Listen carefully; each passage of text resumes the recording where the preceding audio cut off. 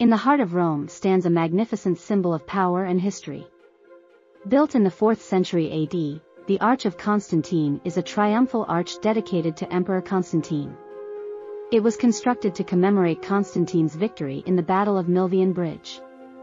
The arch showcases a fusion of architectural styles, including elements from earlier monuments. Its intricate reliefs depict scenes from ancient Roman history and mythology. The Arch of Constantine stands as a testament to the power and legacy of the Roman Empire. Today, it serves as a popular tourist attraction and a reminder of Rome's rich history. Visit the Arch of Constantine and immerse yourself in the grandeur of ancient Rome.